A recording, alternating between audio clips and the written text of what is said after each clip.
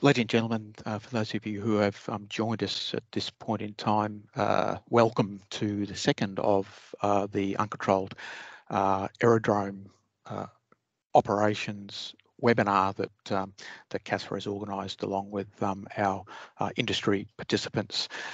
Just a couple of housekeeping issues prior to commencing. We will be recording this this webinar this afternoon, as we did on the first one that we ran, and the webinar will be, or the recording will be placed into the new pilot safety hub that CASA have commissioned, which is now available for industry to look at. I just had a message there that someone couldn't hear me. Can you hear me, Landy? Yes, I can hear you. Yeah, thank you. So whoever that was that said they can't hear me, the issue is quite likely at your end. See what you can do, make sure your volume's up and your headphones working. Yep, thank you. So yeah, so the webinar this afternoon will be recorded, and that will be placed into the new pilot safety hub, and I'll give you a URL address to that at the end of the presentation. Secondly, we'll introduce to you the presenters shortly, but first of all, if you'd like to ask a question at any time during or after each of the presenters have finished their presentations, you could raise your hand. You do that just by going to the top menu bar, and there's a little reactions icon with a little hand there. If you just left click onto that, it'll raise your hand, and then if you want to lower your hand, you just re-click on the same icon or image and your hand will come down. Alternatively, that's if you would like to ask a question by voice. Alternatively, if you prefer not to do that, then you'll be able to place a question in writing into the chat column just by going down to the bottom right of the chat column. After you've clicked on the chat bubble at the top, that'll open the column up for you, and you can type in a question there for any one of the presenters, and we will either respond to that verbally, or someone will type an answer to your question into the chat column, and everyone will be able to see the question and the respective answer that's placed into that. So that is the housekeeping issues. We expect to go for around about an hour thereabouts, maybe a little bit more this afternoon, and I'll begin the introduction. So my name is Michael White. I'm an aviation safety advisor, currently the acting team leader for the safety advisors within CASA. I work out of the CASA Melbourne office, and assisting me is Treya Miller. Treya is one of our aviation safety advisors, and Treya operates out of the Canberra office, generally covers New South Wales. I cover both Victoria and down through Tasmania. With us today, we have, as you can see on the screen there, Andrew Learmonth. Andrew is a captain and fleet safety investigator with QantasLink. So Andrew will be providing us with his presentation at ops at non-controlled aerodromes. We have then, following that, Ben van Dongen from Virgin. Ben is the Boeing 737 fleet training manager with Virgin, and also assisting Ben is Scott Mitchell. Scott's the air traffic and meteorology manager for Virgin, and they'll be giving us their presentation this afternoon. Then followed by Jill Bailey. Jill's head of flight operations with Recreational Aviation Australia. Jill will be giving us a presentation on operating or RAAU's operations, followed by Cody Calder. Cody is the head of safety for Recreational Aviation Australia, and Cody will be giving us a particular presentation on the safety aspects of Recreational Aviation Australia. So that's essentially the order of business. We'll start with QantasLink this afternoon, followed by Virgin and RAOS. At the end of each of those presentations, if you have any questions, you could raise your hands, or alternatively, as I said, place them into the chat column, and if we have any there, we will put those to the presenter for that particular segment. I also have a couple of questions that have been sent in prior to the seminar this afternoon, and I'll select some of those to put to the presenters as well, to attempt to get an answer for you. And at the end of the presentations, we will have a general Q&A session if we have the time to do that. Following that, I'll summarise and point you towards the CASA resources that we've just commissioned onto the pilot safety hub, and then thank you, and we'll end and close the meeting following that. So I think without delay, I might introduce you to Andrew Learmonth from QantasLink. Over to you. Thank you, Andrew, for your presentation. Thanks, Michael. G'day, everyone. Just before I get started, I think there's a few people just struggling to get audio looking at the chat. Can you hear me okay there, Michael? Yeah, I can hear you fine. Great. Yeah. Ray or anyone else, yeah, did you just want to pass on a little bit of advice before I get cracking? Yeah, if everyone just wants to, those that are having trouble with their sound, possibly unmute the mic at the top. Just next, across the top, you've got your various diagrams across the top. Leave is on the bottom, is the far right. 2 across, and that's mic. Just push on that to make sure it doesn't have a line across it. Also check the volume on your own computer. So normally down the bottom on the right-hand side of your own screen, there's the little, I guess, speaker to make sure that that's loud enough. If there's any other issues, it might be easier just to log out and try logging back in if all those others haven't worked yet. So see how you go, and let's, oh good, okay, quite a few of you can hear all right. All right, well, there's a couple that are having trouble. Maybe try logging out and logging back in if your mic is already unmuted. Thanks for that. I've just shared my screen as well, and yeah, just double check, Michael, you've got that and you can still hear me okay? Yep, perfect. Excellent. G'day, and yeah, thanks Michael for the introduction, and g'day everyone. My name's Andrew Learmonth. I'm a Q Finery captain at QantasLink, and also work as a fleet safety investigator within the Qantas group. Here today to talk about managing in-flight separation at non-towered aerodromes. And I guess just to start, as a little bit of background, spent pretty much all my aviation career operating in and out of non-towered aerodromes. I've spent the last 7 years at QantasLink flying to Dash 8s, but before that flew ATRs for Virgin for a few years, did night freight in metros, and before that did GA, which included being a grade 1 flying instructor. So a fair bit of time in and out of CTAFs or non-towered aerodromes, and I guess it's given me a really good appreciation of, the different sides of the fence and the different perspectives that everyone's got when they come into a non-towered aerodrome, be it an RPT aircraft like QantasLink or Virgin, right through to private operators. So hopefully you can put all that together and have a good discussion today about how to manage in-flight separation in non-towered aerodromes.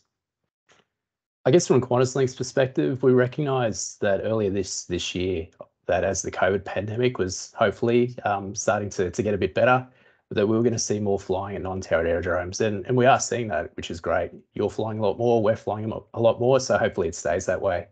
But I guess the downside to that is the ramp up in flying. It's actually increased the likelihood of airborne conflict at non-towered aerodromes.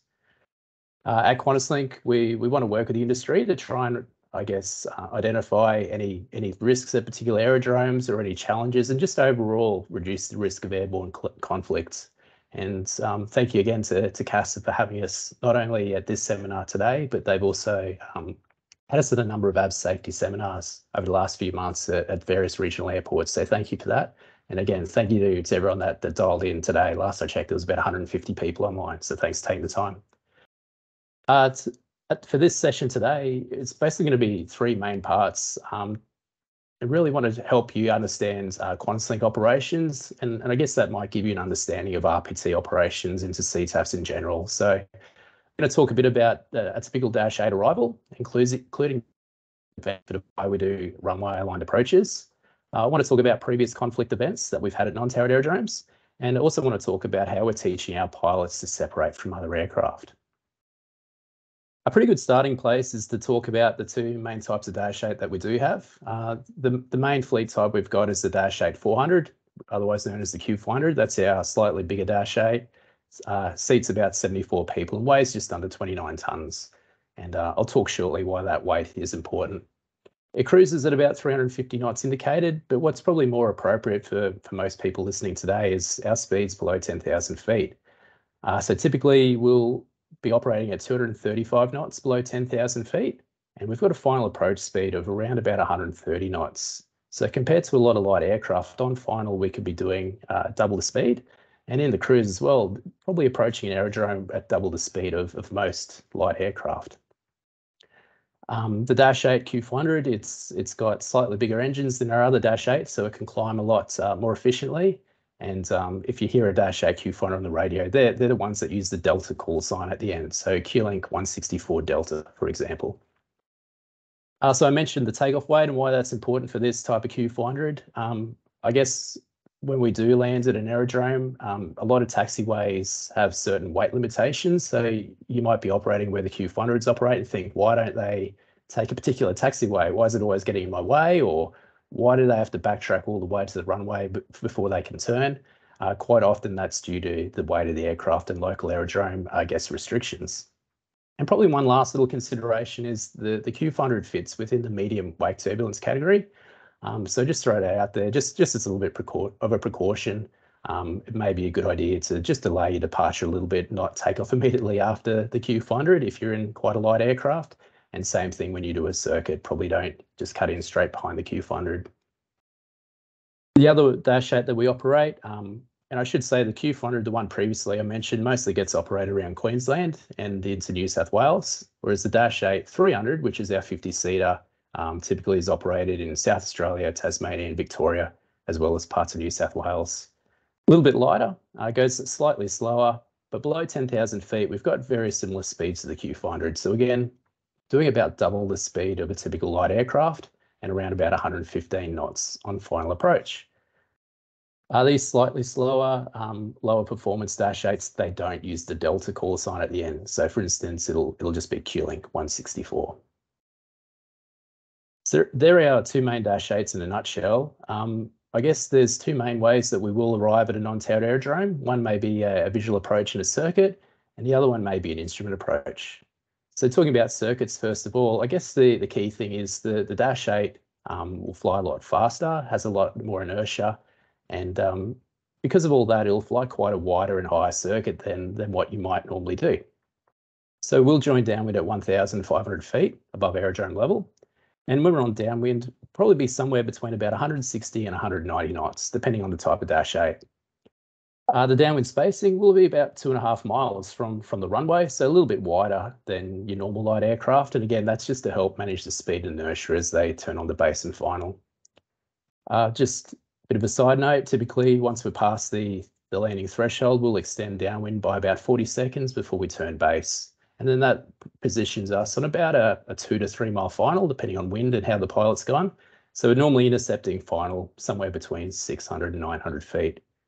So that's our circuit in a nutshell and why we end up flying a little bit of a wider and bigger circuit than many other light aircraft. The more common way that we will approach an aerodrome is via an instrument approach. And I'll talk about why we use instrument approaches shortly. But just as an example, so we will normally fly what's called an RNP or an RNAV approach. And here's an example from the JEPs here, and you don't have to get too stuck into that. There's a lot of detail there. But for those that haven't looked at an RNAV approach or RNP approach before, basically there's just a series of GPS waypoints like this one here, which is Wagga Whiskey Charlie. We just fly over those GPS waypoints at a certain altitude, and then that positions us nicely on a straight in runway aligned 3-degree profile to land. So really, really nice, easy way for aircraft to arrive at an aerodrome.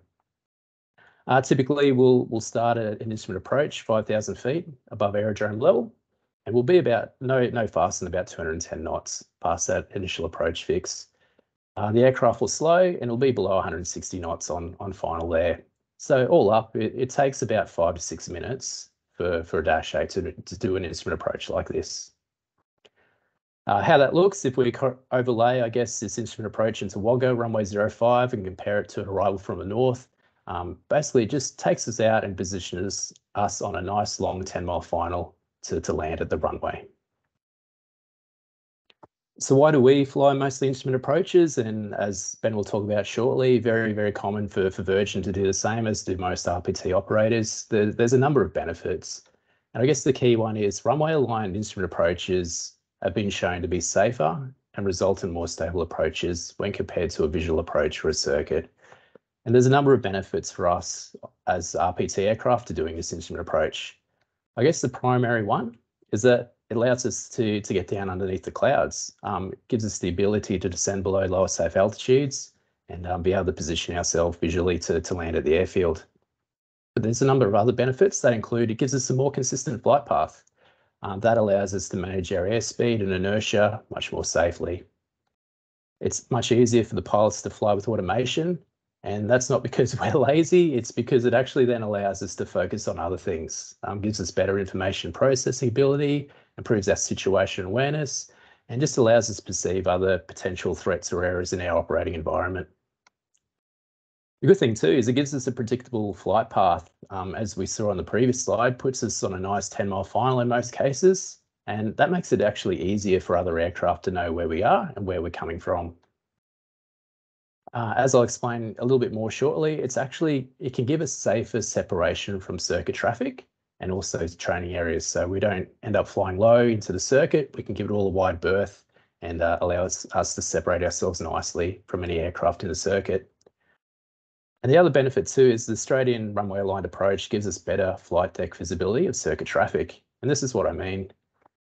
This photo here is actually taken from the jump seat, so it's a slightly better view than what the pilots have. You can see the captain's eye is actually a bit lower. But within a typical airliner flight deck, and I think Ben still puts his photo up later, it's actually worse than a 737. We've got quite a large glare shield, overhead panels, and also if you don't have wide wrapped around windows either. So it's very difficult for us to see any aircraft that are, I guess, below this glare shield. Once they go beyond 90 degrees out to our left or right, as well, it's very hard for us to see any aircraft above us. So very difficult to pick up other traffic if we do join the circuit. Whereas if we do the runway aligned approach, and this is in the Port Macquarie, allows us to really easily see any other aircraft that are on downwind or base. So they're the benefits in a nutshell about why we like to do runway aligned approaches, and you don't see us as commonly join the circuit.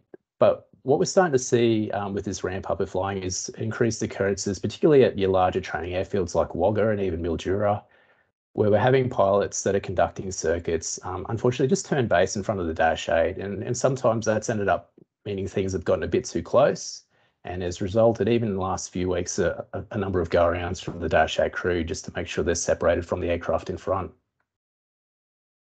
I guess what we're trying to get across is, yeah, we can do a visual circuit, but it's actually almost impossible for the Dash 8 to fly a circuit to land if there's multiple aircraft in the circuit. And as we saw right at the start, we're basically doing double the speed of anyone else in the circuit, together with the wider circuit and the difficulty spotting other aircraft because of, I guess, modern flight deck design. That's why it's quite a challenge to do a circuit with multiple training aircraft as well. So I guess what we're trying to get across is, despite circuit traffic, I guess, legally having right of way to anyone else doing the straight approach, what we're just suggesting is maybe we can all just work together to make the arrival sequence work. So we're not saying that, hey, always give way to us or anything like that. Totally respect the rules and everything like that. But I guess we can work together. And the first point there is let's develop a plan. So if you're in the circuit and we're joining the final approach, probably a good idea for both sets of crew just to confirm the intentions of the other aircraft and just determine nice and early who's going to be number one. And it doesn't always have to be the Dash 8 that goes number one. You might be easier for everyone if you turn base nice and early or in normal spacing and go number one. Don't feel like you have to get out of our way. But again, it's all about communication and developing that plan. The second consideration, and this is only if it's safe for you to do so, is just consider adjusting your circuit profile if you've got an RPT or another aircraft on a long final and instrument approach. Is it appropriate for you to possibly do something like extend downwind or an orbit or something like that? But again, that's only if it's safe. You know, that might not be appropriate in sort of poorer weather, or if there's other aircraft behind you, that sort of thing. And another consideration is, you know, can you actually reduce speed and configure a little bit earlier to give yourself that separation from the other aircraft that's going to be number one? And we can do that too. Like if we know that we're going to go number two to an aircraft in the circuit, we'll take out our final stages of flaps and slow down nice and early. But you can see all that really relies on that first step, developing a plan and communicating your intentions with the other aircraft. So early this year at QantasLink, we did a review into incidents where there was a reduction in separation between one of our aircraft and someone else at a non-towered aerodrome. And it really identified three main reasons why breakdown in separation can occur. And this can really apply to anyone, not just us. So one of the main reasons was the first point there, a clear separation plan wasn't determined by the flight crew. So they knew another aircraft was out there. They just assumed it would be okay though, and they didn't work out a plan to make sure that they were separated from that aircraft. The second common cause was, they established the initial communication with the other aircraft. They worked out a plan, who was going to be number one or who was going to be number two, but there was no follow-up to that plan to see that it was still appropriate.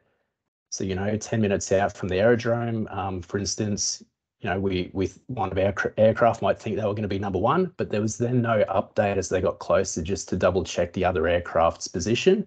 And in some instances, the other aircraft actually ended up getting a little bit faster than anticipated, and we saw a conflict occur. So the second point is there, just keep reviewing to make sure that that plan is still appropriate.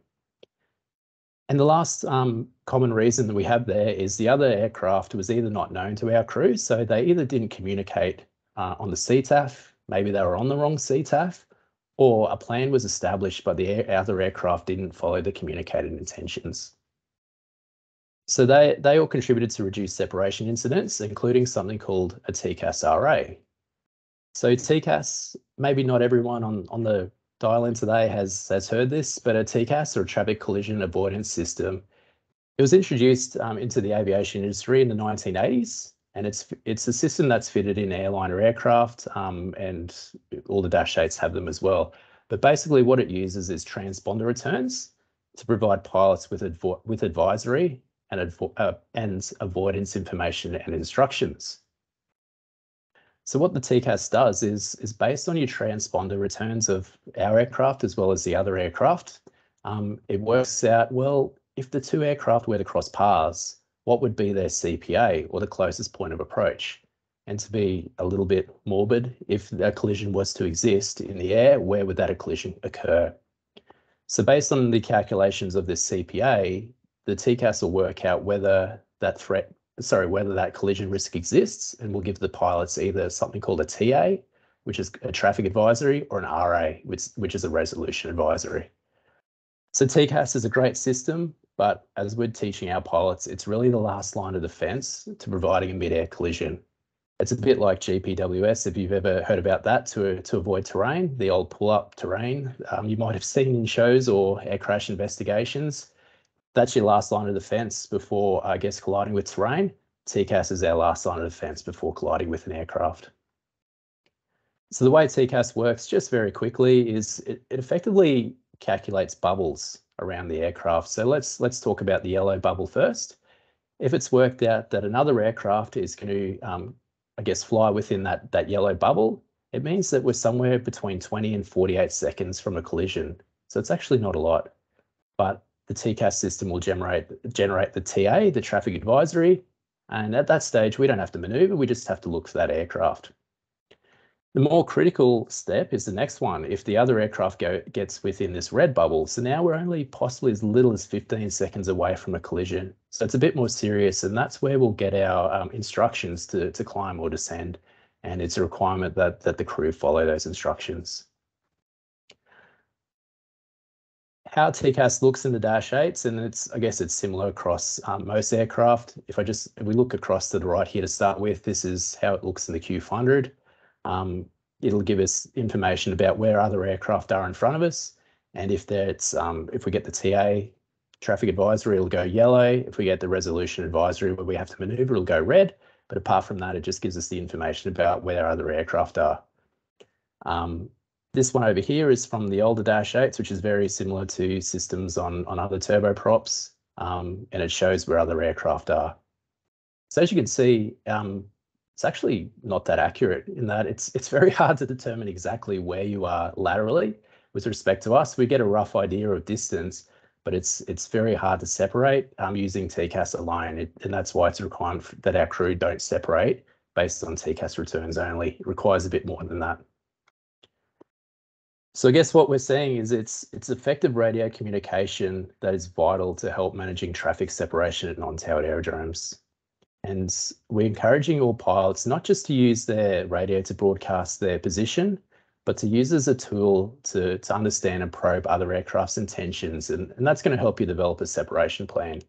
So I know nice and early when I was learning to fly and early in my aviation career, I sort of thought, oh yeah, I just make a broadcast at my position and it's all good.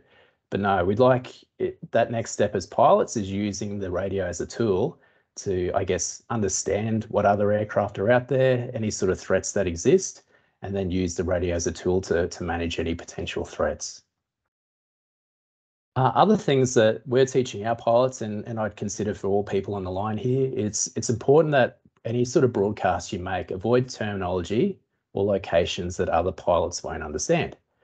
So for instance, we're teaching the pilots at QantasLink to avoid saying IFR waypoints, because I don't know about you, but before I got into an IFR aircraft, I had no idea where, I don't know, Wagga Sierra Alpha was. That meant nothing to me. However, if you can use something like a compass quadrant with a distance and I guess that bearing, so to speak, that's a much more easier to determine position. So 5 miles to the southeast is much easier than an IFR waypoint. And likewise, our crew don't know all the local waypoints or something that might be on a VTC. We don't have VTCs. We don't know all the VFR waypoints. So again, if there's a local feature that you use to separate, we might not understand that, which is why the old, I guess, compass quadrant and distance might be the most effective way to describe your position. Now, for managing traffic separation at QantasLink, unless we have the other aircraft visually sighted or we've worked out some other sort of horizontal separation, we actually require our crew to maintain 1,000 feet as a minimum vertical separation from other traffic. Now, that may sound like a lot in your world. In our world, that's actually not a lot, because when you consider rates of descent, rates of climb, that sort of thing, 1,000 feet gives us that nice buffer from other aircraft. So you might hear our crew contact you on the CTAF to come up with a separation plan. And with the separation plans, you know, we don't want any of our pilots to be air traffic controllers. It's just coming up with, you know, is this, if we suggest something, is that suitable for you? And you need to speak, just let us know if it's not. If our crew asks you to maintain, is a particular altitude appropriate for you, and you think it's going to end up getting you a bit too close to terrain or cloud or something like that, speak up, come up with a new plan.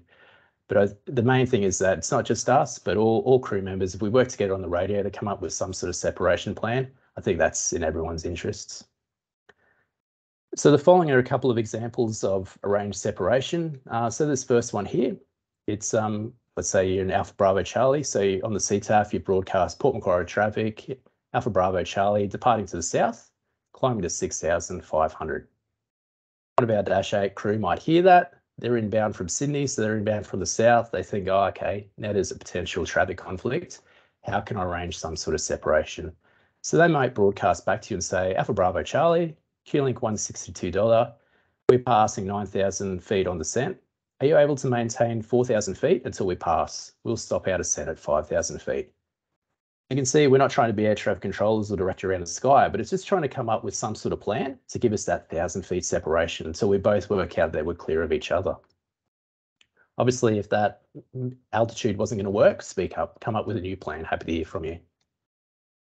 And another example is this one here. Like, let's say you lined up runway 21 to depart to the south again. You broadcast Port Macquarie traffic, Alpha Bravo Charlie, lining up runway 21.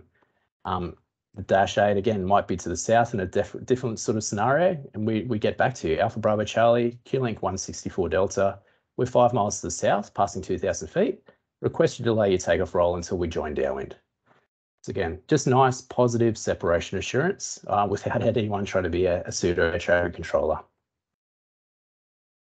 Other strategies we're teaching the pilots at QantasLink is just seek clarification from other aircraft about their position and intentions, and don't make any assumptions. And I think that's really just a takeaway that anyone in the industry can apply, not just our pilots. And we're also really encouraging our pilots to take a conservative approach and delay the arrival or the takeoff if there's any doubt about, I guess, separation from another aircraft. We'd much rather see our crew conduct a go around and come back around by another approach than get close to another aircraft. And just some final considerations before I wrap up today.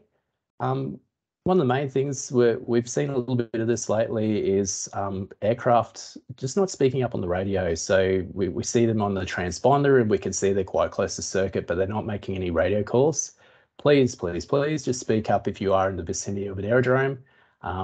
It's just good to know what your intentions are and whether, I guess, your arrival departure could conflict with ours.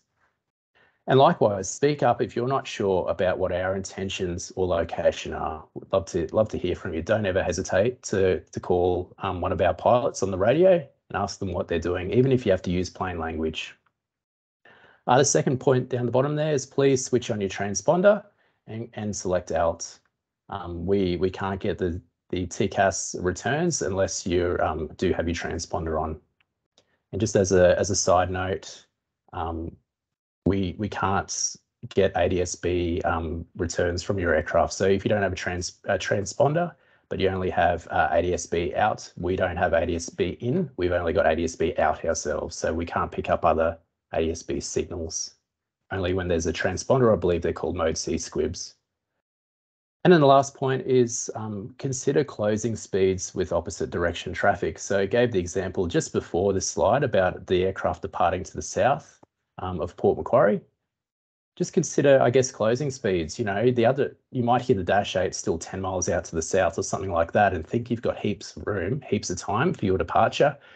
But consider if you're going to be doing about 120 knots and the Dash 8's doing about 180 knots, if we combine those speeds, we've got a closing speed of about 300 knots. And it's going to be even faster if you throw in some jet aircraft like the version 737s. But based on a 300 knot closing speed, that means, I guess, both aircraft are flying towards each other at 5 miles per minute. So I guess going back to the example I gave, if the other aircraft is 10 miles inbound, that means at a 5 mile per minute closing speed, you're only about 2 minutes away from potentially colliding with each other. So that's something I didn't consider early on in my career, but really think about closing speeds with arriving and departing aircraft. That's me in a nutshell. I think Mike will open up to some questions shortly. Thanks to everyone listening, but we'd love to hear your feedback. If there's something that the Dash 8 crew could be doing a little bit better at your aerodrome, we'd love to hear your feedback. We can always pass that on. And there's our email address as well to take any of that feedback. And likewise, if you've had any questions from this presentation that I haven't covered, please just email us and we can answer those. So I'll leave that up there for a second, but yeah, over to you, Michael, if there's any questions. Yeah, thanks, Andrew.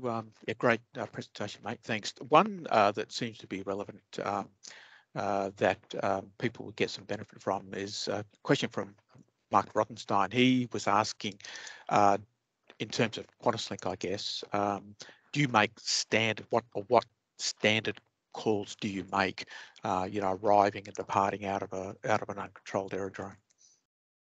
Yeah, that's a great question. So with arriving into a non-controlled aerodrome, typically our pilots will broadcast at 30 miles, and that's usually when we're up at about 10,000 feet. So 30 miles might seem like a pretty far distance compared to a lot of light aircraft where they'll typically broadcast at about 10 miles. But if you consider the inbound speeds, we're only probably about 5 or 6 minutes away from hitting the circuit at that point. So that's why we'll make that little bit of an early broadcast and just hear if there's anyone out there, and also gives us time to develop, I guess, a separation plan. Typically, if there are other aircraft around, we encourage our crew to again broadcast around the 10-15 mile mark and when they are commencing an instrument approach. And then apart from that, it's just all your normal sort of AIP or CASA advisory circular recommended radio calls. So joining the circuit, departing the circuit, entering, vacating runways, that sort of thing. Thanks, Hopefully Andrew. that answers the question. Yeah, thanks, mate. Great. Just one more, I think, before we move on to Ben and Virgin's presentation. And I think you might have mentioned this through your presentation, but where do you see the majority of incidents that your crews might have going into and out of an uncontrolled aerodrome? Sort of what particular parts of the circuit, or are there times of the day when you particularly have issues? Yeah, I guess so. Times of the day, it's typically daylight hours when people are flying quite a lot. So I don't know if there's a particular time of the day, but I guess it's the bigger issues that we have. It's more to do if there's aircraft in the circuit, and I guess our high speed or our runway alignment, runway aligned approaches might create a little bit of a conflict. That's where we've seen it. And most recently, yeah, places like Mildura and Wagga, we've flown to there a fair bit, and they've also got some really busy flying schools together with quite a robust GA scene as well. And I guess it's times where there's that high density of traffic, just our crew trying to fit in. That's where we've seen it. So I guess it all comes back to that plan where, sorry, what we were talking about earlier, where it's about communicating with each other, trying to understand each other's intentions, and just coming up with a plan. And then I guess if we can go from there, it doesn't really matter where we arrive from. We can all organise that traffic separation. Yep, thanks, Andrew. That's fantastic. Yeah, it just goes to show how important broadcasting is for the alerted see and avoid procedure and coming up with a plan of action to deconflict ourselves around a busy terminal area, for example. So thank you so much, Andrew. I think what we'll do now is to move on to Ben van Dongen and the Virgin presentation. So introducing Ben and the presentation from Virgin. Thank you, Ben. Yeah, g'day everybody. Can everyone hear me there? I should be able to. Can you see that presentation now? Hopefully it's on the screen. All good, loud and clear, and got your presentation. Excellent. So again, I'd like to say welcome this afternoon, and thanks very much for CASA having us along. It's a great presentation by Andrew. It ties in fairly nicely with certainly the Virgin Australia operation and how we operate in and out of non-controlled aerodromes as well.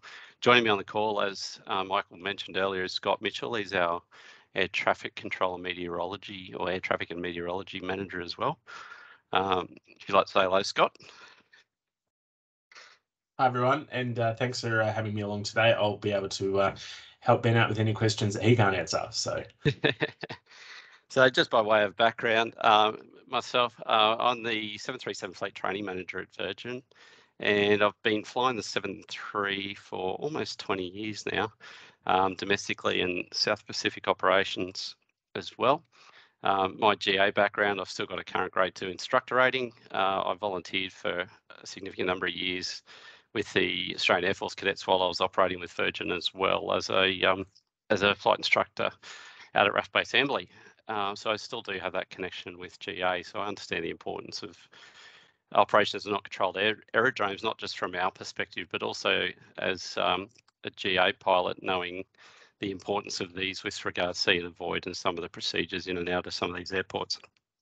So I'd like to sort of kick off, I suppose. Sorry if I turn my head to the left, it's just because I've got a secondary screen set up here.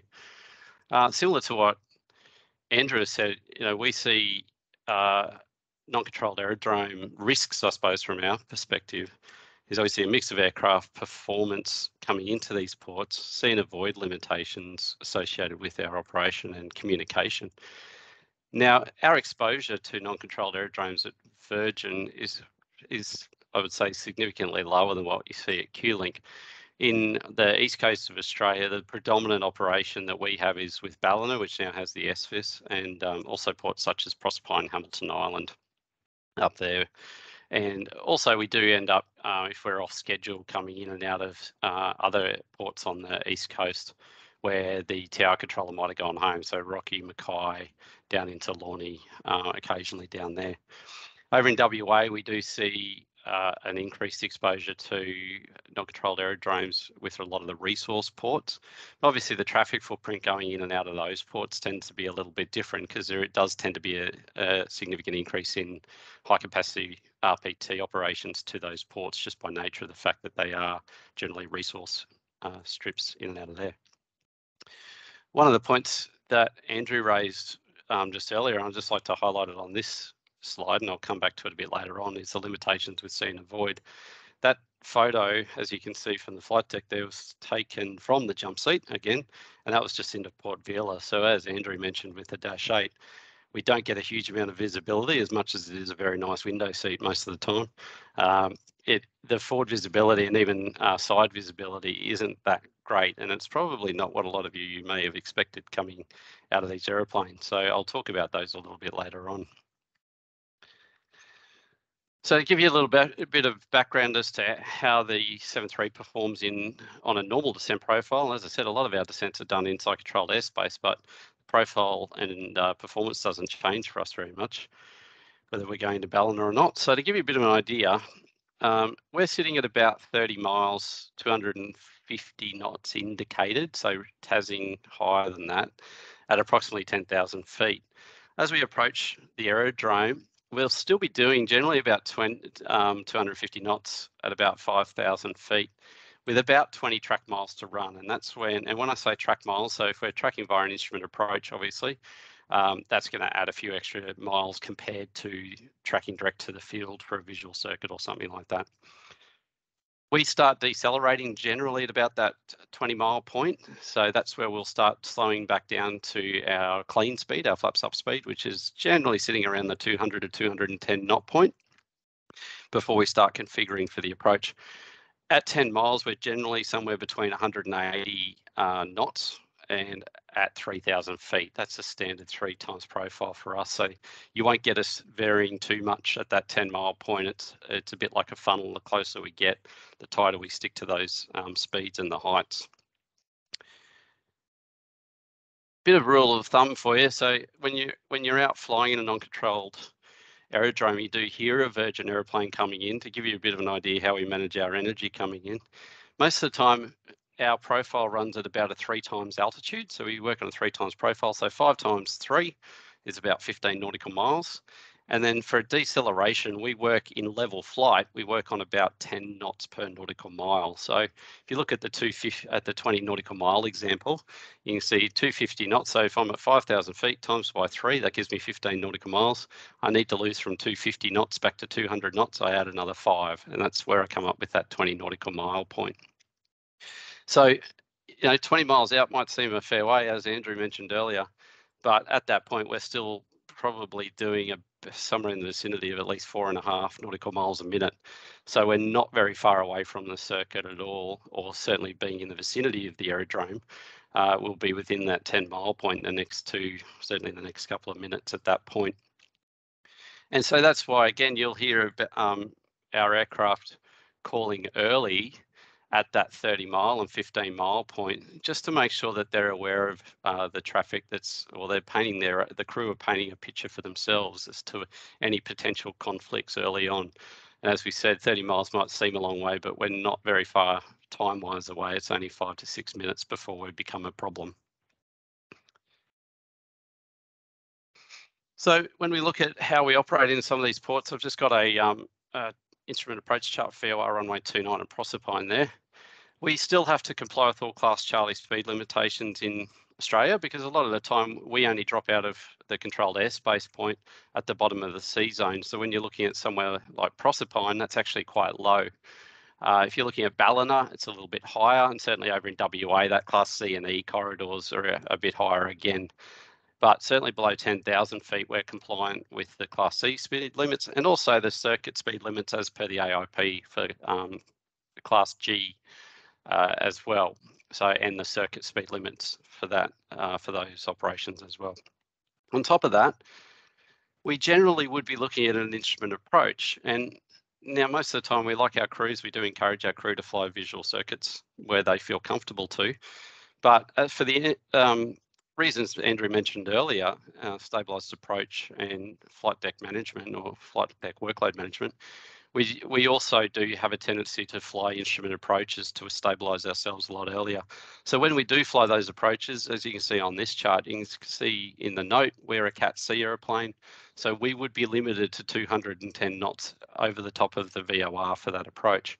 If you think about the track miles on that particular approach there, as we go over the top of the VOR at 210 knots, we've actually still got a long way to travel yet, because we're going to go out for 2.5 minutes and back in. So we could feasibly looking at still about 25, 26 miles to run as we cross over the top of the VOR on that approach. So we might still be a little way away, even though we're on over the top of the aerodrome.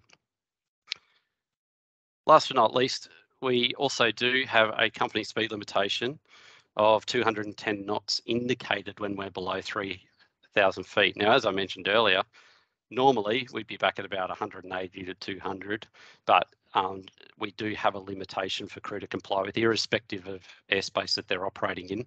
They will be back at 210 below 3,000. Now, again, that's indicated. So out of 10 miles, our true airspeed might be up around 220, 230. So we're still sort of moving along there at about 3.5, sometimes 4 miles a minute, even though we're still 10 nautical miles out as we're getting ready for the approach. So communications, for those interested, that's a photo of in our simulator on the approach into Queenstown. The communications coming into a non-control aerodrome. As Andrew mentioned, the crew have to comply with the standard calls as per the AIP. So our crew are encouraged to speak up to try and resolve any traffic conflicts that they have early. And there's a number of reasons for that. A, the speed, as I said, at 30 miles, we're not that far away from the actual airport. But B, we've got tours in the flight deck, and generally speaking, to change our plans at the last minute actually imposes quite a significant workload in the flight deck itself. So anytime we're increasing workload in the flight deck, it reduces our capacity to look out, and it also reduces our capacity to keep an ear out as well. And that overall can reduce situational awareness. So we do try to get in early so we can work out if we do have any conflicts with any traffic that's already operating in the area, and we'll try and resolve that as early as possible, just so that the crew can have the maximum amount of SA available. With regards to area broadcast, and we do talk about vicinity of non-controlled aerodromes. While we're operating in Class Charlie airspace a lot of the time, we do have a requirement for the crew to broadcast on an area frequency at least 2 minutes before they enter Class Golf airspace. So places like Ballina and things like that, that might occur quite high up. Obviously at Proserpine, that's going to occur a lot lower down with the Class Charlie base that's actually there. And last but not least, we have a requirement, and it is written in our policy, that the CTAF frequency will be monitored by both pilots. So at no time will you ever have an individual being the only person responsible for listening out and the separation or deconflicting with other traffic that is in the area. Both pilots are required to listen on the CTAF. Both pilots are required to verify the location of what they believe might be conflicting traffic, and to come up with a separation plan for that traffic. As I said, additional calls for us 30, and we've actually got another one at 15 miles as well, just to make sure everyone's aware. And we do have policy, as Andrew mentioned, it's similar at QLink. We tell our crews to make sure they use the quadrant distance rather than instrument approach procedure terminology, and I'll talk about that a little bit further in a second as to why that's even more critically important, given some of the instrument approaches that the 7.3 can actually carry out. And again, with regards the quadrant distance, even though we may not be tracking direct to the airport, we do have the capability to put a distance measurement into the FMC, and we can derive a distance directly from pretty much any waypoint we want around the airport to be able to give that quadrant and distance to make sure that everyone's on the same page. And for the people who are operating in the vicinity, they can talk back to us as well and give us their position without being concerned about or confused about where we're going. So there's a couple of hands up. If you're happy, we'll just hold till the end for that one. So approach selection. When we look at, here's an example of the RMP Yankee runway 14, which is an AR. It's an authorization required instrument approach for us. So we have to have CASA approval in order to conduct these, and the aircraft must be suitably equipped and the crew trained. When you look at this particular approach, if you can imagine that I decided to come into Hamilton Island and you're flying around out near Whitehaven coming back towards Hamo, having a lovely holiday. If one of our crew suddenly said that they decided they were tracking to Hamilton Island 843, that's not very relevant information for most crew or for most pilots, because of the fact that these charts, while they are in DAP, again, a VFR pilot, we don't expect to have access to this sort of information. So if we were traveling to 843, we're actually only going to be down at 3,500 feet, which isn't that high on that approach as we circle around there. So if we've got conflicting traffic to the north, we may very well encounter them as we come around on the approach onto 1-4. The other issue is because of the fact that we don't, these particular instrument approaches aren't necessarily conducting straight in maneuvers from the outset. We're not establishing at 10, 15 miles. Because they do have the curves, we can become established within that right on the 5 mile point, or sometimes a little bit closer in to final, whilst conducting that instrument approach. So the more plain language that our crews use, the easier it is for everyone to understand what our intent is and also where we are and how we can deconflict if there's an issue. With regards to straight in visual circuits, we do conduct straight in visual approaches again. We do place a restriction on crew for any visual circuit that they were required to have a 1,500 foot cloud base. Now, 1,500 foot circuit is standard for us, similar to the Dash 8, and we require our crews to have 8 kilometres, minimum 8 kilometres visibility. Might seem like a lot, pretty much VFR alternate minima. However, when you consider that we're doing 3 miles a minute just on downwind, and it's a fairly busy time as we're configuring running checklists, I think that we end up having to increase these minimas just to make sure that we stay visual the whole way around without having any major issues, and also that we can spot traffic if we're not aware of it. As I said, RMPARs can contain curves, which makes it harder to deconflict. And as Andrew has alluded to, stabilised approach is a very, very, very important element of our approach criteria. And the earlier that we can set ourselves up and reduce our workload with say a coded instrument approach or anything like that, the higher the stabilised rate of approach becomes, or the higher the chance of the approach remaining stabilised becomes. So you will see Virgin aircraft, particularly non-controlled aerodromes, probably tend to do a instrument approach more often than you'll see them fly a visual circuit. And a lot of it's just for that workload management, so that they're flying a nice stable approach. The approach is generally coded into the FMC and the automation can be left engaged. That gives them the time and space to look outside and also keep an ear out on the radio to make sure that any traffic that's communicating with them can be properly understood as to their location and to improve SA for everyone. So see and avoid, we require our pilots, the pilot flying in particular, the pilot monitoring sometimes got their heads down, switching radios and doing checklists and configuring and things like that. So the pilot flying, we mandate, must be on the lookout minimum 50% of the time, coming into a non-controlled aerodrome or any time they're operating in the vicinity of one. And we do encourage the crew to maximise use of landing lights. Now, depending on which model of 7.3 we've got, we can have anywhere up to 4 main landing lights. So we've got 2 sets of two fixed and 2 retractables. The newer ones tend to have just a set of LED, bright LEDs in the wing route. So you will generally spot us even by day, but certainly if we're operating in a non-controlled aerodrome at night, we're pretty well lit up normally. And as Andrew mentioned, we are fitted with TCAS, similar function, well, same functionality, similar symbology on our screens. But again, TCAS is a tool and not the primary method used for separation. I'll give you a really good example of that. I myself have been coming into Ballina from the west. We got deviated over the top of Casino to come in. Now we were not quite in the vicinity of Ballina. We were closer to Lismore and up fairly high, still coming in. But we actually had traffic tracking from Ballina across underneath us that we weren't aware of on the CTAF, on the Northern River CTAF. because of they weren't transmitting, and we don't know. I don't know where they ended up, but I know that we had to stop descent and we maintained 1,000-foot separation on that aircraft. And the only reason we did identify them was with TCAS initially. I never saw them even when they went 1,000 feet underneath us. So again, that communication is critically important because the TCAS really is that last line of defence. It's not the primary method of separation for us.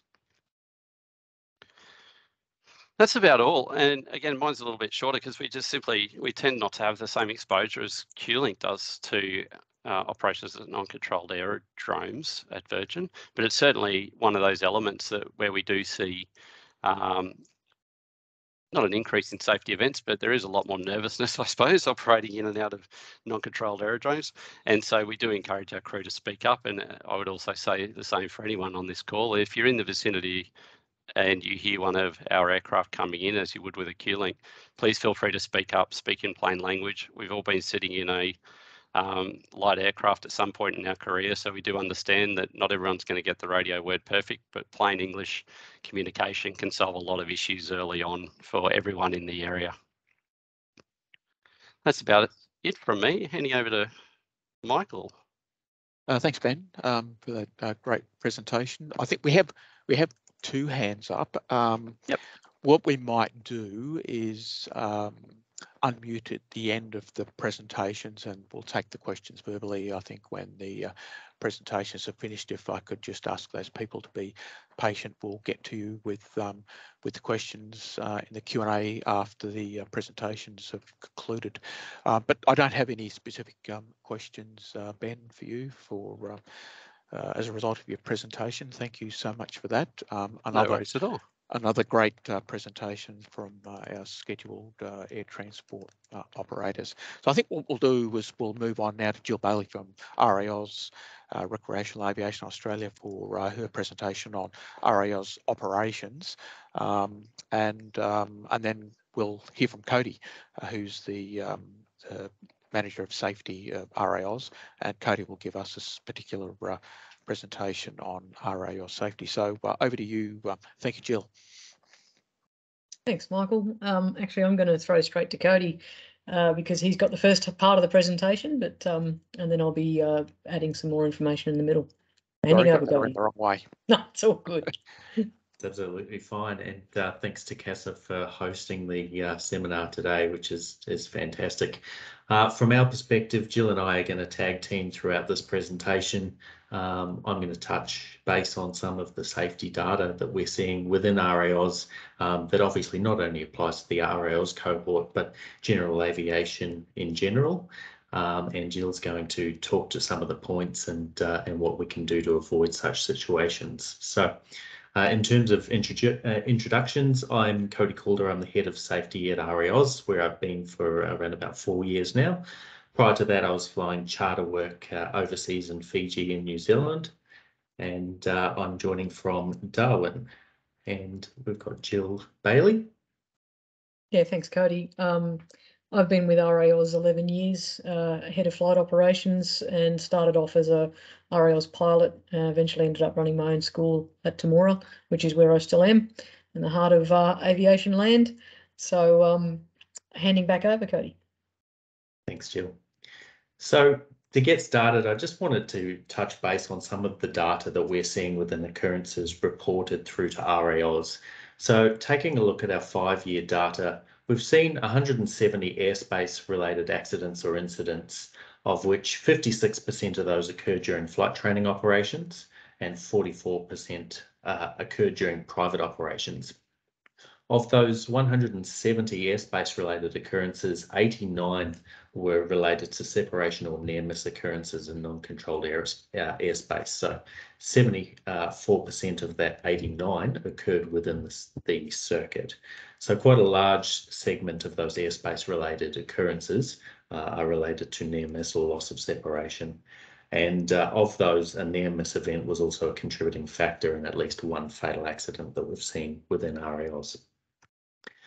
So breaking down our near-miss or loss of separation events a little bit further than that, out of the 89 events that we've seen and had recorded, 33 of those involved procedural issues, 13 involved conflicting circuit directions, 11 involved gliding, parachuting, or helicopter operations.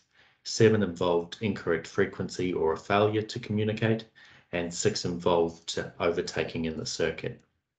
So what we're seeing from those, and most occurrences may have been avoidable through improved radio communications, and in these occurrences that we've had reported, all aircraft were equipped with radio. So whilst it's not always mandatory for all of our aircraft to have a radio all of the time, from the occurrences that we've seen in terms of loss of separation or near-miss events, all of those aircraft were fitted with a radio. So when we look at that data and break down where near-miss events are likely to occur, we see that they occur most frequently at airports with increased traffic density, also airports with differing aircraft types and different operations. So gliding, parachuting, helicopters, IFR, warbirds, a mix of operation types increases the likelihood of encountering a near-miss event. And also airports in close proximity with another airfield or in quite complex airspace. So that map there is a breakdown of the key points where we've seen those occurrences over the last 5 years. And as expected, they tend to occur mainly on the J curve and in that more complex and high dense traffic areas. We'll pass over to Jill. Thanks, Cody. So what I wanted to talk about was just a little bit of detail about the types of RAL's operations that you might expect to see at a non-controlled aerodrome. And so the photos down the bottom just give a bit of an indication of the wide variety of performance types that are possible to have RAL's registration. So in general terms, most RAL's pilots will fly quite close to the runway and maintain gliding distance where possible. So they've got a risk management strategy of staying close to the airport, quite close to the runway. But surprisingly, a lot of our aircraft have quite new avionics. So the comments and questions earlier about the RPT operators maybe not having ADS-B in may not be the case for RALs. We have actually got quite modern avionics, and it's not a disrespect to our counterparts in the RPT world, but that avionics can give, or those avionics can give quite a lot of clarity and situational awareness to our pilots. And also the approach speeds may be surprisingly high for some of the RAL's aircraft as well. So if we talk more generally about, or more specifically about things like the powered parachute aircraft, so they'll generally do a circuit around 300 AGL, so quite low. That's perfectly legal, and they'll be obviously very close because their glide ratios are 2 to 1, 3 to 1. So not particularly great glide operations, and they'll be mainly operating early in the morning or late in the evening in calm conditions. Whereas the weight shift microlights, which are the middle category of aircraft, there will be between 500 and 1,000 AGL in the circuit, and again remaining within gliding distance, but can operate in stronger winds. And the 3-axis aircraft, the one on the right there is actually one of the high performers in the RAL's world. So the aircraft might operate from a 55 knot cruise speed, cruise speed to a 200 knot cruise speed, which is really serious moving in the RAL's world. And the approach speeds might be anything from a 35 knot to an 80 knot approach speed. So there's a massive variety in the RAL's world of aircraft types. And as a result, it's quite confusing and quite hard to necessarily pin down what speed those aircraft might be doing.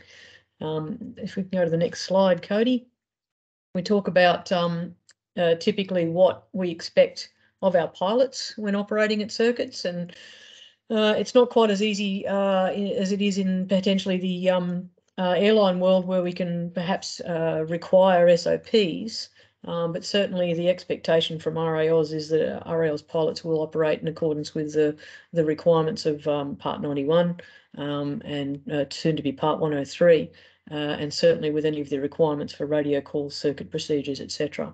So what can we do as RAL's pilots to help manage these mix of complex aircraft operations at non-controlled aerodromes? The first thing to do is to prepare. And the 5 Ps is the perfect example of what we expect. The considerations that you might consider might include as an RAL's pilot would be things like whether there's going to be passenger transport operation at the airport, whether there's any gliding, parachuting, any circuit training, warbirds, helicopter operations, any emergency aircraft, including HEMS and other helicopter and fixed wing operations, and aerial application, because we know these are the sorts of things that occur at non-controlled aerodromes.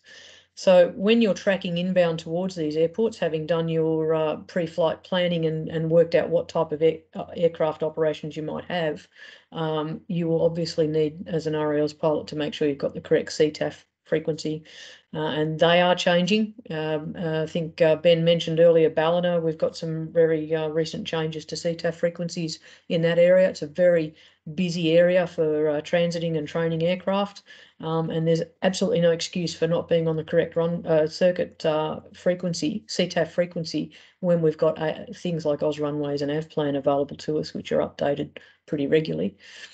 Use your AWIS. So use the information that's provided at the airport to work out what circuit would be the most likely with the prevailing winds, and plan your circuit a long way out to do that. And the other important thing is to make sure you've got a sterile cockpit. Let's borrow that from the bigger airline operations. When you're coming into an airport, let's not talk to our passengers and let's not get distracted with other things. Put away the EFB, put the eyes outside, listen on the radio and make the appropriate calls, build the picture of what sort of traffic there might be. And particularly if you're listening to that traffic, think about what the other pilots are going to expect or need from you, which is a perfect segue into the next slide. Thanks, Cody. So the key, I think, when we're talking about effective communication is to think about what that other pilot and that other aircraft is going to need to know about your operation. And the key thing is obviously communicating. So making the calls, don't be afraid to make those calls on the CTAF frequencies. But the key thing I've learned from Andrew and Ben's presentations is the prevailing straight-in approach that will happen with our RPT operators is easier for them to manage, safer for them to manage, and actually in some respects can be easier and safer for us to manage if we're aware of that process. So in terms of planning, our pilots could also consider looking at timetables for when those operators are going to be flying in and out of those non-controlled aerodromes. Maybe you can delay your approaches or departures away from those times, which will just reduce the circuit congestion at that time. And don't forget, it could be your family sitting on that aircraft, so you're obviously going to want to give them all the courtesy and space they require to operate safely. But reading ERSA and calling the ARO, the Airport Reporting Officer, and considering whether you could extend a leg of the circuit perhaps to assist the RPT operators to move in and out of the airport safely. When we talk about other operations, things like gliding operations, obviously during competitions, you can end up with quite a gridlocked airport where gliders are being taxied out, towed out to grid up and depart. And likewise, when they're coming into land during a competition, they might be coming in quite fast and quite focused on getting across that finish line. Obviously, communication there is the key as well.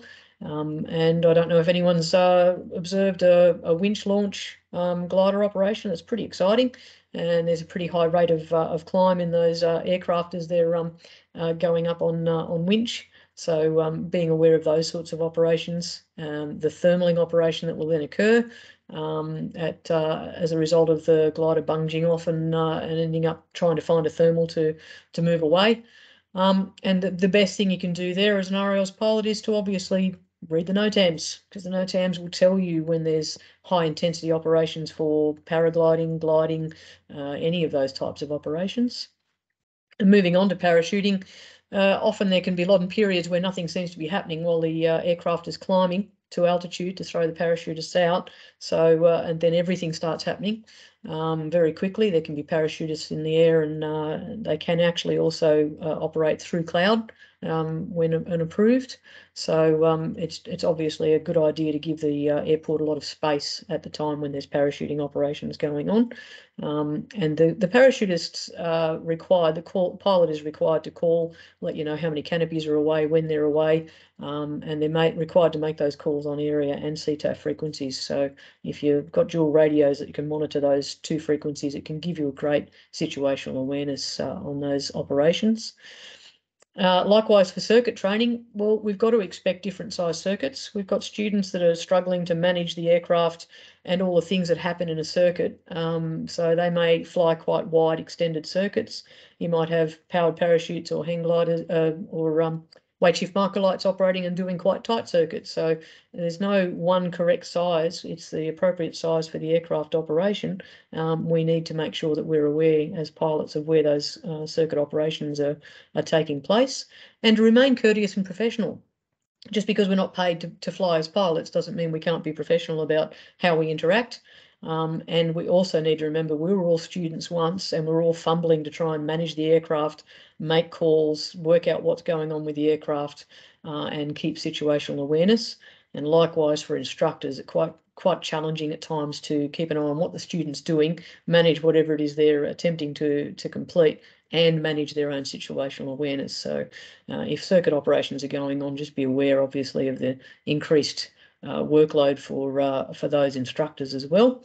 And helicopter training, obviously, is going to be doing completely different circuits and often what might appear to be contrary circuits or conflicting circuits. And we just need to be aware of those as well. When we're talking about operating with warbirds in the circuit at non-controlled aerodromes, there's generally issues for warbirds that are very similar to what happens for RPT or passenger operations. There can be visibility issues, particularly on the ground. They can also have overheating issues if they're delayed, so they might become quite antsy about getting off the ground because their motor's overheating. And then if they're performing during the air show or at a fly-in, they may actually be doing demonstrations and therefore abrupt manoeuvres or unexpected manoeuvres. So again, read the NOTAMs, be aware of what the activity is, and perhaps plan to be not in the air at the time when those activities are taking place. And finally, aerial application pilots are very focused on getting that task completed. They might take off downwind. They might take off and not really climb to much more than treetop height. That's all perfectly legal from their perspective, but they are required, as we are all, to make communications clear to other pilots. So that's one of the key areas. Again, I think if we had one word to win the day for operations at non-controlled aerodromes, it would be communication. Let's talk to each other and make sure we're aware of what's going on.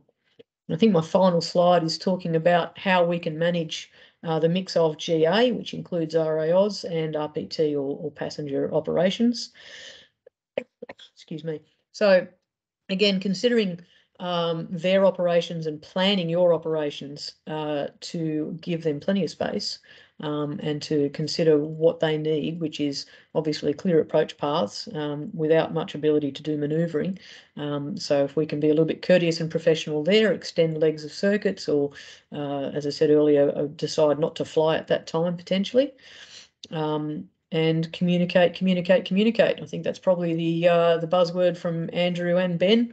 You know, there's no need to not talk to these pilots. In fact, there is an incredible need to talk to them, and they are just pilots, just like us. And a lot of them actually fly a lot of RAOs or gliding aircraft anyway. So they're very familiar with what we might be trying to achieve. But yes, the key message, I think, is also if they give an inbound call, don't believe because they're 30 miles out that it's going to happen, you know, quite slowly. They'll be in the circuit before we even realise. So again, keeping awareness of the approach speeds and differences and the wake turbulence considerations. So we recommend you look at AC 9116, talking about wake turbulence and managing those issues. I guess when you're talking about sharing operations with RPT, don't do the unexpected. Don't try and sneak in on a runway at a low altitude or fly a big circuit. Don't orbit. Don't do non-standard things, and broadcast your positions relative to the locations in quadrants and altitudes and directions, rather than over Fred's farm. It's just like an IFR waypoint means nothing to a VFR pilot. Fred's farm really won't mean anything to an IFR pilot flying into that airport. So the importance of those standard operating procedures, they're all outlined in the Part 91 General Operating Flight Rules in the Plain English Guide. Great publication from CASA. If you haven't read it, you really should. And there's a whole heap of other advisory publications as well. But the important message, I think, is do the expected thing, do the standard thing. Don't do a non-standard approach process, or don't be tempted to do beat-ups or other things while there's other traffic around. And the final point I wanted to talk about was the alerted see and avoid. Because there's no requirement to actually make specific calls, as in you must make call X or call Y, you are required, I think as Teraya pulled up earlier, to make the call that's required to avoid or reduce the risk of collision. So don't assume because there are no calls that you aren't dealing with other traffic in that circuit. Make the calls that you believe are appropriate, your inbound calls, your joining circuit calls, etc. And don't avoid using the radio. They're fitted to aircraft for a purpose.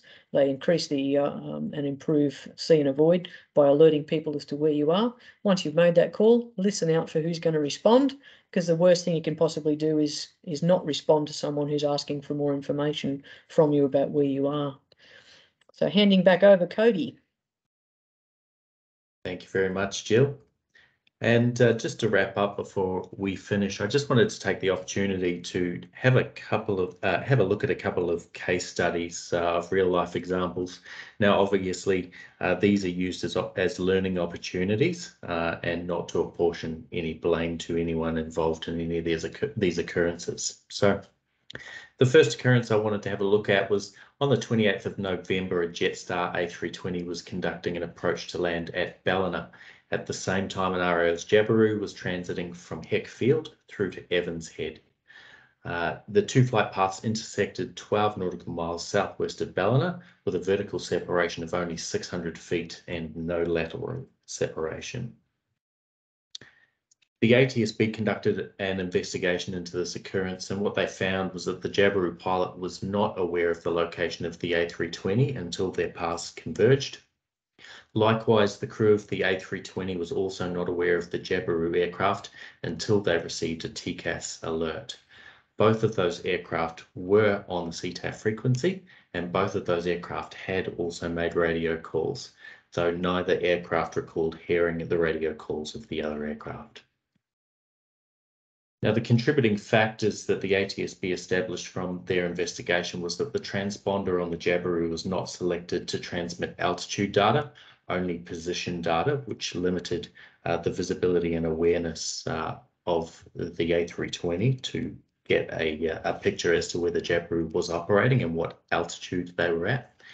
And also, the pilot of the Jabiru aircraft did not recall hearing broadcasts from the A320, and the flight crew of the A320 didn't recall hearing the broadcasts from the Jabiru.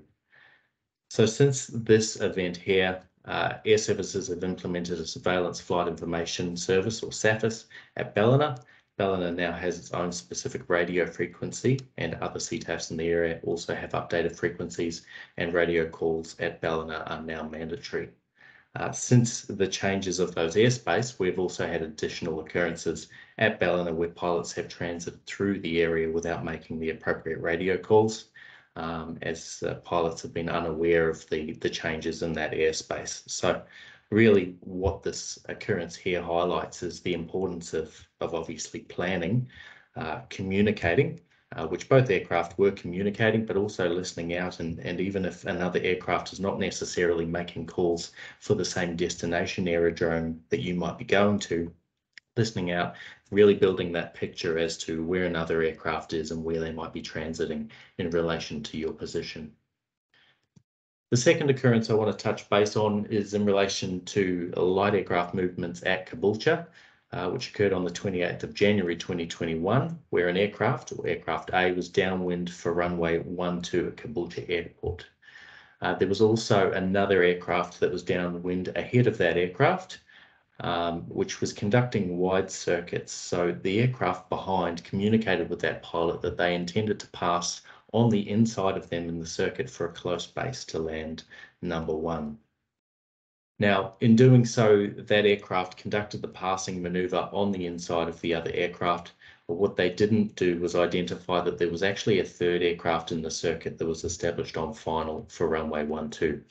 As a result, that aircraft became established on final directly above the other aircraft, and thankfully what occurred was there was another pilot in the circuit that identified that there were 2 aircraft descending on final, one above the other, and was able to alert those pilots of that matter by communicating with them over the radio and the aircraft conductor to go around. Now, our review of that matter identified that Aircraft A conducted a non-standard procedure by passing the other aircraft in the circuit. They also didn't identify that there was another aircraft established on final, and the aircraft that was on final was also identified as not making regular radio calls. So what we see often with non-standard procedures in the circuit is they do put people in a situation where they're not expected, or you might lose situational awareness in terms of the full picture as to what's going on. Standard circuit procedures and altitudes are obviously in place to best protect aircraft from a near miss and collision. Deviation from these procedures greatly increases the likelihood of being seen and increases the likelihood of a near miss event. Clear two-way communication always greatly increases situational awareness, but lookout is ultimately the last line of defence. It's really important, like Jill mentioned, when you're in the circuit direction, whilst there's a host of technology that might be able to aid in our situational awareness, by the time we get to the circuit, we should be putting that technology away. We should be briefed on what the procedures are for that aerodrome. We should have our eyes outside, really looking for any other traffic, and obviously communicating well in advance and whilst you're in the circuit to best build that situational awareness as to what might be occurring. Just finally, for those who aren't aware as well, the Australian government does currently have an ADS-B rebate program with grants of up to $5,000 available to eligible aircraft owners to fit ADS-B equipment to their aircraft. For more information on that initiative, go to business.gov.au and search ADS-B. Handing over to Jill. Thanks, Cody. So the conclusion, I guess, if we wrap all that together, is we really need to consider what other pilots need from us.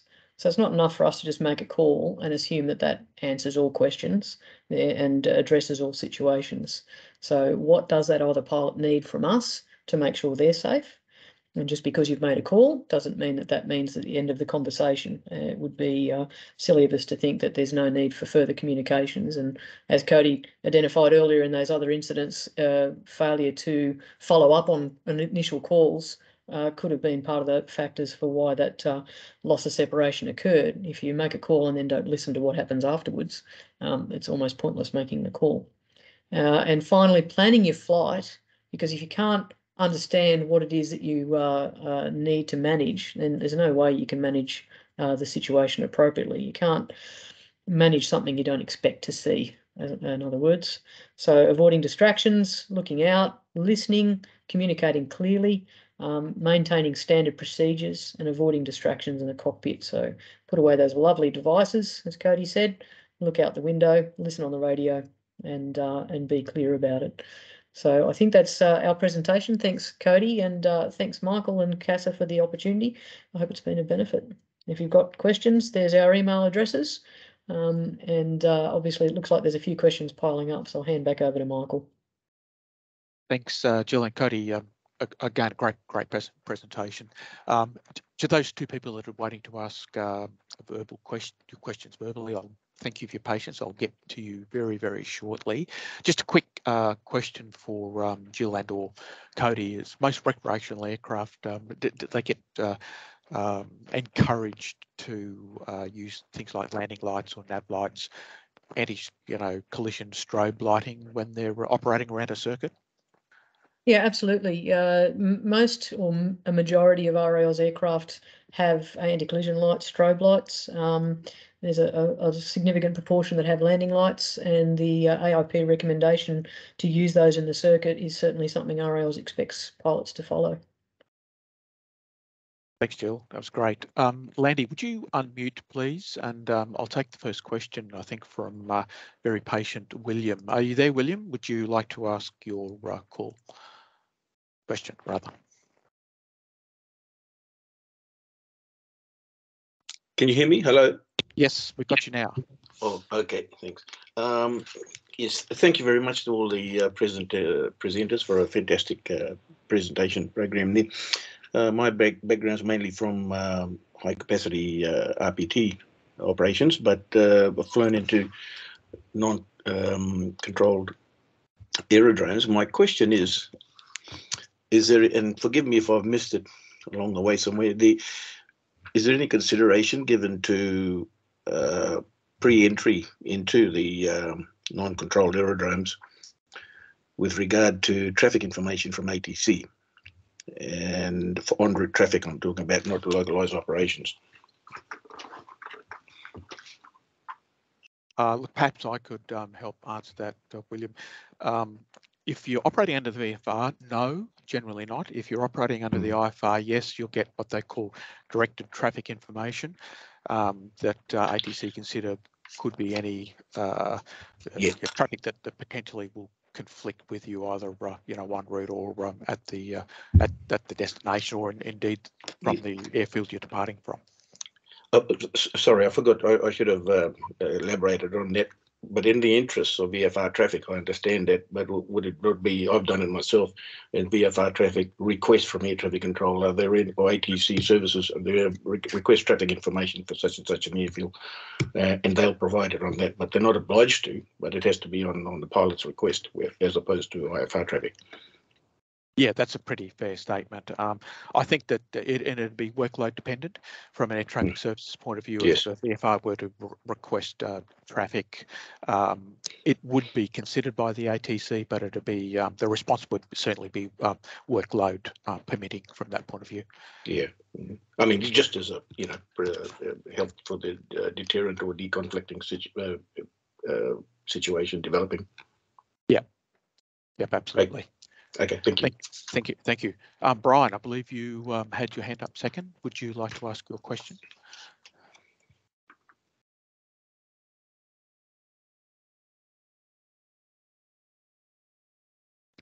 Maybe Brian is not there.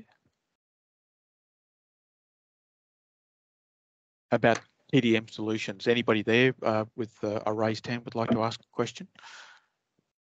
Yep, you hear me? Yep, we have you loud and clear. No worries. So the name's Trav. Sorry about the naming convention. It's more of it's less of a question per se, and something that I have come across both as a pilot and a parachutist is with the component of wingsuiting as a discipline within parachuting. It's quite often that in certain conditions, a wingsuiting exit or dispatch at whatever height, usually, we'll seek to get maximum. So, 15,000 AGL, ASL without O2, is that we can be up to 1.5 and in certain conditions 2.5 miles away from the aerodrome if that is being used as the drop zone. And I find that has caused some issues and things like that in the past, where most people understand, especially if it's an established DZ, that a jump run is generally no more than 1 mile long at all. So I suppose that's just something to point out there, and since we talked about it, but I don't know if anyone's feedback on that. The question component of that is there have been times where both as a pilot and a parachutist, I have found some of my broadcasts and some of my communications with RPT to be less than cooperative when already established in the jump run. And so we're stable and we have parachutists, exiting, things like that. I suppose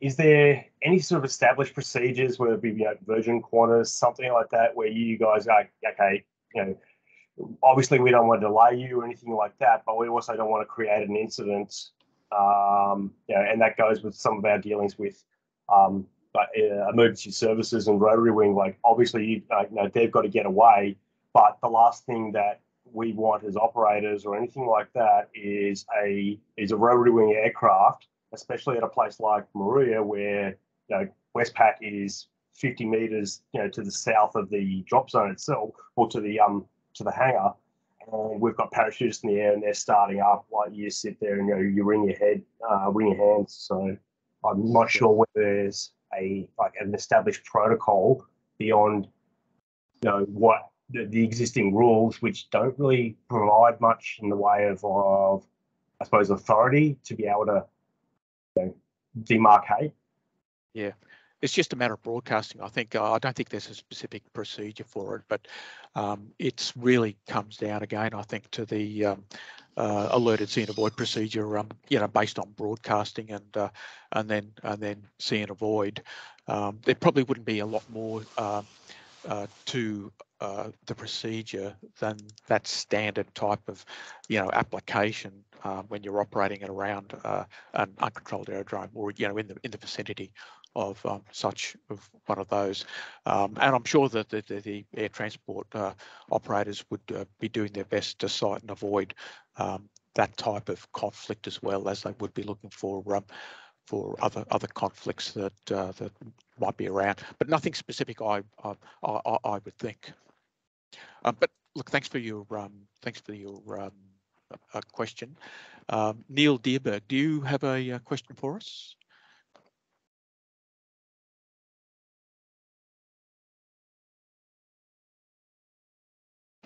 Okay, Neil doesn't seem to be with us. How about Veld, Willent Veld? Yes, do you have a question? Yep, can you hear me? Yep, I do. I'm a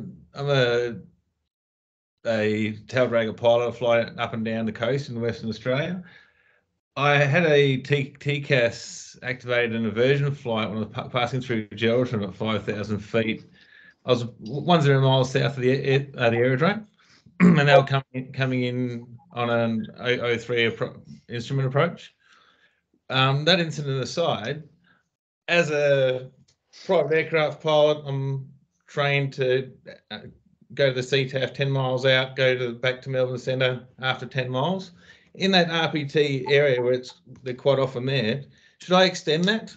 Is there I suppose for Ben and Andrew, is there a better way I could do my radio calls around that area? Yeah, I'll jump in first if you like, Ben. And yeah, no worries, man. Yeah, if you can monitor the CTAF, if it works radio-wise for you, just beyond that 10 miles, I think that improves everyone's situational awareness.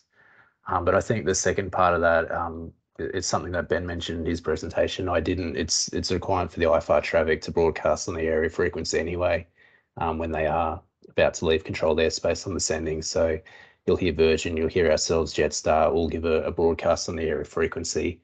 And we're not doing that because we like the sound of our own voice, like some people seem to think. It's because we've got to relay that information onto the area frequency for people maybe like yourselves that are just outside the CTAF, and hopefully you do pick that up. Understand it can be a little bit tricky as well. When I last flew a Tiger Moth, it only had the one radio. So I don't know if it's the same setup you do, but I think it really just depends on the local aerodrome. But yeah, maybe if you can start monitoring a bit before the 10 miles.